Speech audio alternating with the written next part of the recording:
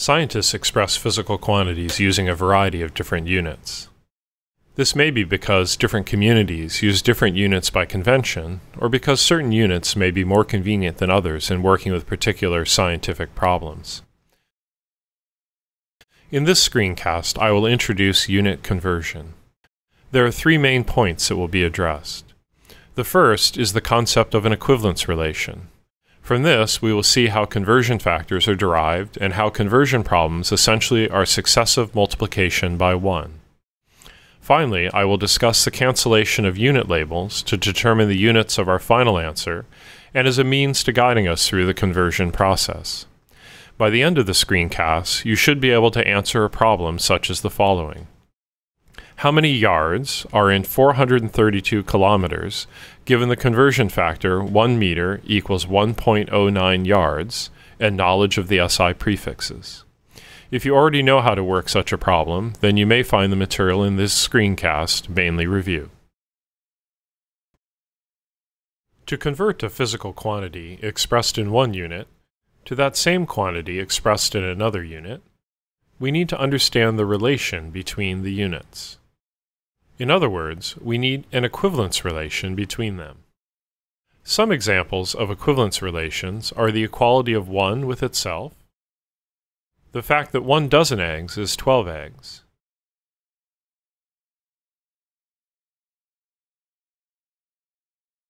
or in comparing the masses of objects, the relation that 1 kilogram is 2.2 pounds. Note that here we take the 1 as exact, and that the number of pounds in a kilogram is rounded to two significant figures, namely 2.2. Equivalence relations give rise to conversion factors, which as we will see simply equal 1. Consider, for example, the simple equality 5 equals 5. If we divide both sides by 5, which preserves the equality, we can readily see that 5 over 5 equals 1. Let's now do a similar manipulation with the equivalence relation 1 dozen eggs equals 12 eggs. Dividing both sides by 1 dozen eggs yields the conversion factor 12 eggs over 1 dozen. And from the algebra we can see that this conversion factor equals 1. Dividing any quantity by itself gives 1. What if we had divided by 12 eggs instead of 1 dozen?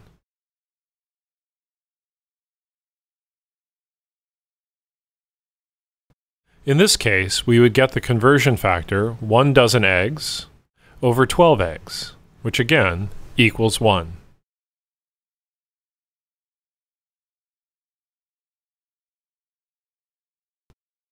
An equivalence relation, such as 1 kilogram equals 2.2 pound, yields two conversion factors. Dividing both sides of this relation by 1 kilogram yields the conversion factor 2.2 pound over 1 kilogram. Dividing by 2.2 pound yields the conversion factor 1 kilogram over 2.2 pound. There are two important points to remember about these conversion factors. First, they are reciprocals, and second, they both equal 1.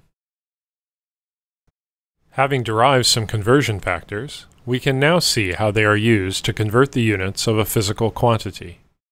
Converting from one unit to another is just multiplying by 1. And multiplying anything by 1 leaves it unchanged. For instance, 5 times 1 equals 5, or 5 multiplied by 1 3 times also equals 5. Remember that a series of numbers or quantities, each in parentheses, as shown here, is used to indicate multiplication.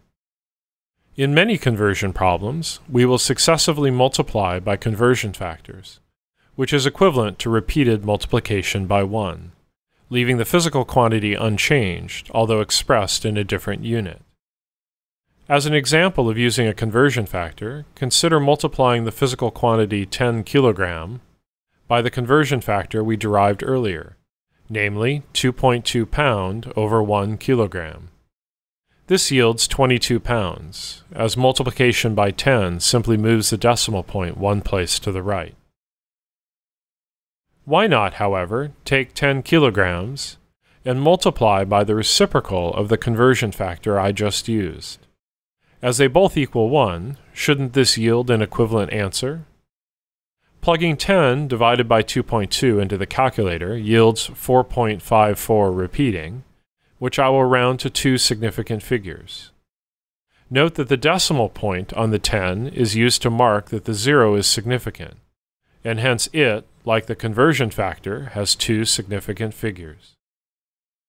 If multiplying by a conversion factor is just multiplying by 1, why did I get a different answer? Well, I didn't. To see this more clearly, we need to take a closer look at the units, which, as you can see, I have omitted from the answer of our second calculation. To determine the units resulting from the application of a conversion factor to a physical quantity, we need to recognize that units cancel just like factors.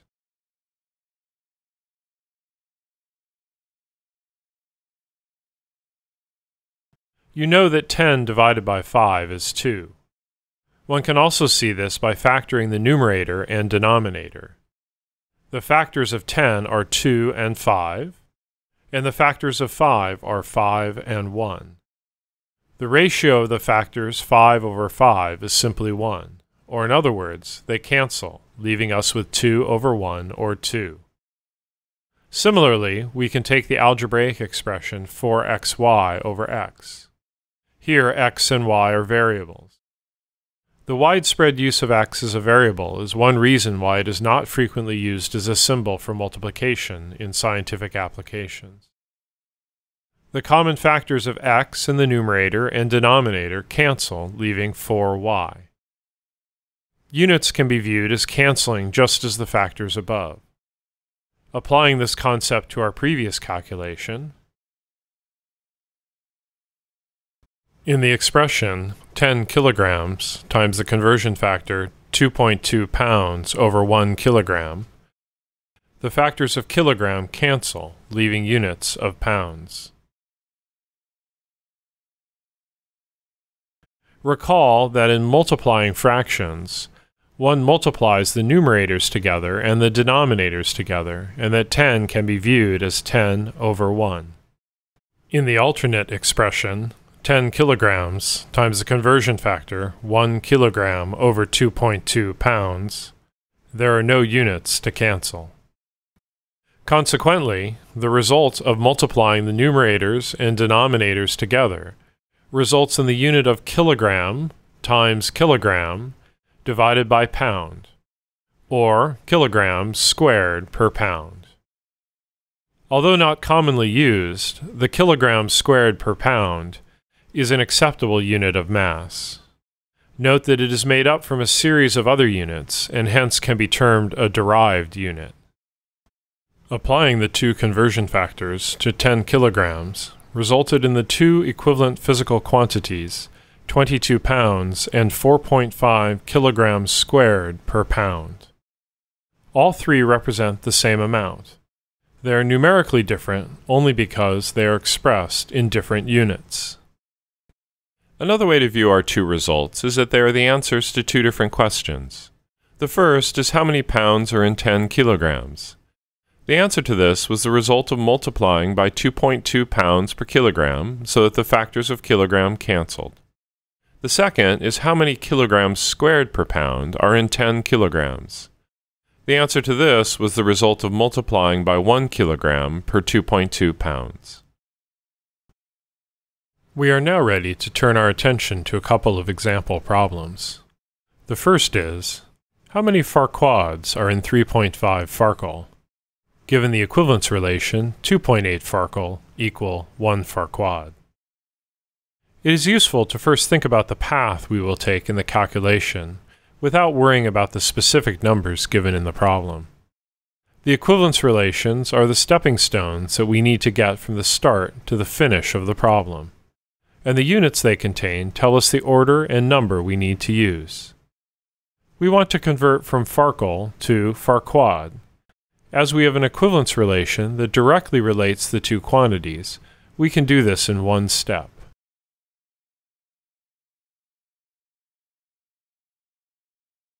So let's solve.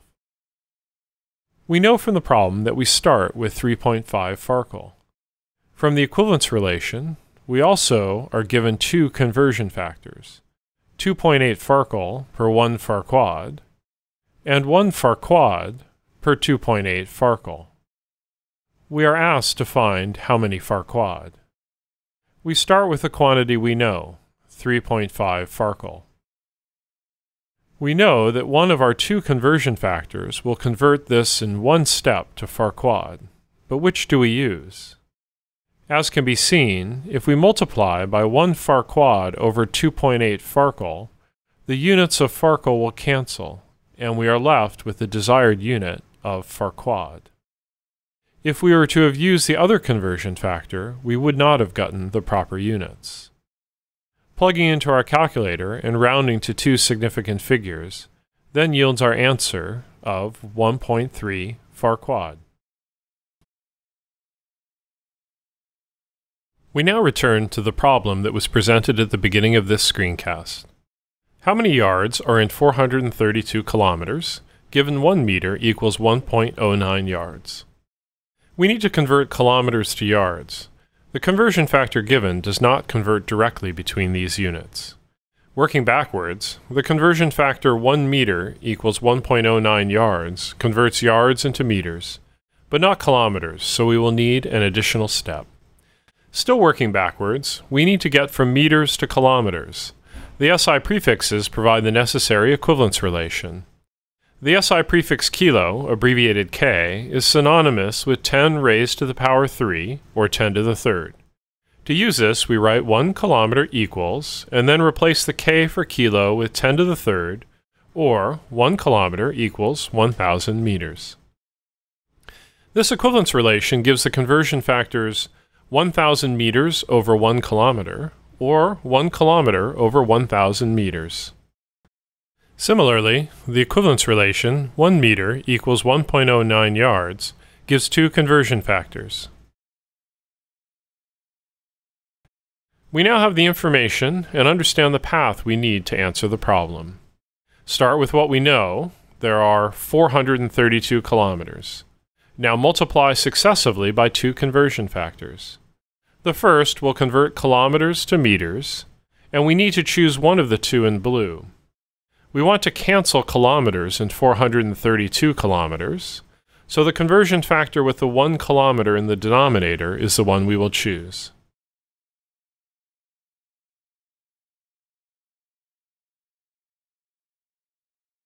Next, we convert meters to yards.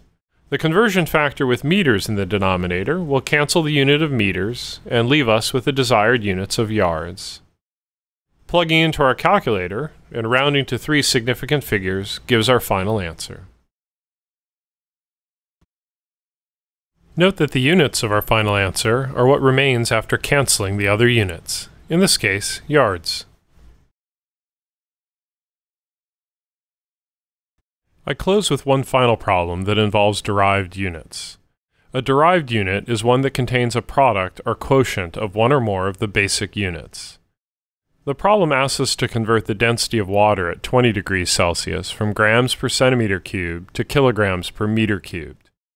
We proceed just like in our previous problems, but we need to pay attention to the fact that part of the unit is in the numerator and part in the denominator, and also the fact that the centimeters is raised to a power, in this case 3.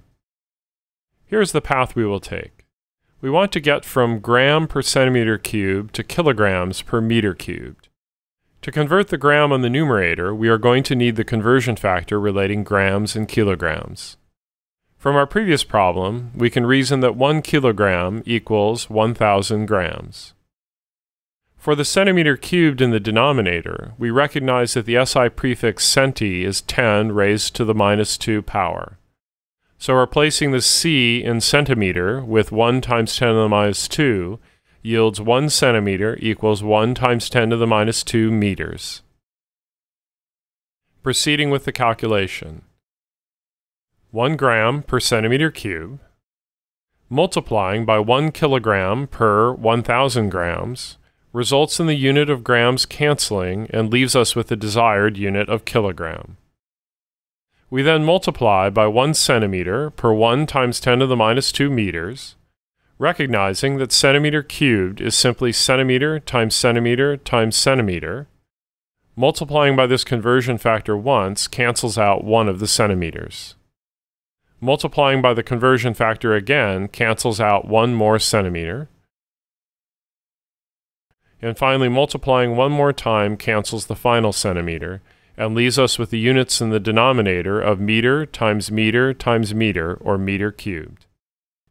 Multiplying this out yields a final answer of 1 times 10 to the third kilograms per meter cubed. Note that I express the answer in scientific notation so that I can explicitly indicate the two significant figures on the density we started with. Just as any number of conversion factors can be combined, note that the successive multiplication of the centimeter to meters conversion factor can be combined into a single conversion factor, 1 centimeter cubed per 1 times 10 to the minus 6 meters cubed, and that this is just the cube of the single conversion factor, which should make sense because we are converting a unit raised to the power 3. To summarize, unit conversion is simply the successive multiplication by 1. An equivalence between two quantities can give us two ratios or conversion factors that are reciprocals of one another and that equal 1. Units can be canceled just like factors, so multiplying by conversion factors in a way that cancels the units we don't want and leaves us with those we do is the key to doing unit conversion problems.